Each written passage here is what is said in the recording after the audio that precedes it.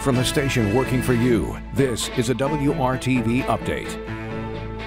I'm Lauren Casey. Here are your latest headlines. The Indianapolis City County Council has approved a new ordinance that caps food delivery fees and other fees at no more than 20% of a meal's price.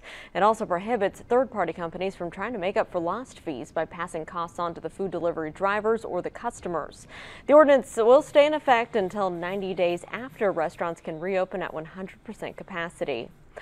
Multiple referees have been sent home from the NCAA men's basketball tournament due to the positive test results from COVID-19.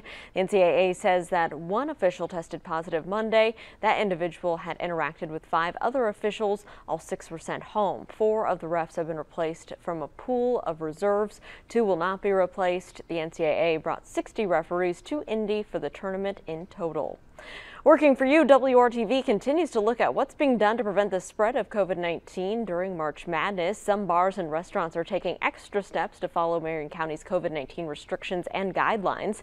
At Kilroy's, additional staff members are on hand to enforce capacity limits, mask mandates, and social distancing.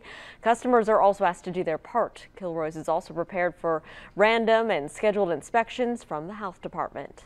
Time now for a check of our forecast on this Tuesday, Todd. Lots of clouds around throughout the day today. Any fog will burn off slowly throughout the course of the morning, and then high temperatures today. Northern locations low 50s, around 60 though in Bloomington and Columbus, mid 50s in Indy. Tomorrow's the warmest day of the week. We're talking mid 60s, very mild, mostly cloudy skies, and then we'll bring in some rain tomorrow evening, and that rain will become very widespread after 6 o'clock and then into the morning hours on Thursday, where we could have some thunderstorms. And these rain showers will set us up for a very wet Thursday forecast across the entire area. Todd, thanks. For more stories and weather you need to know, just download the WRTV mobile app. Thanks for joining us.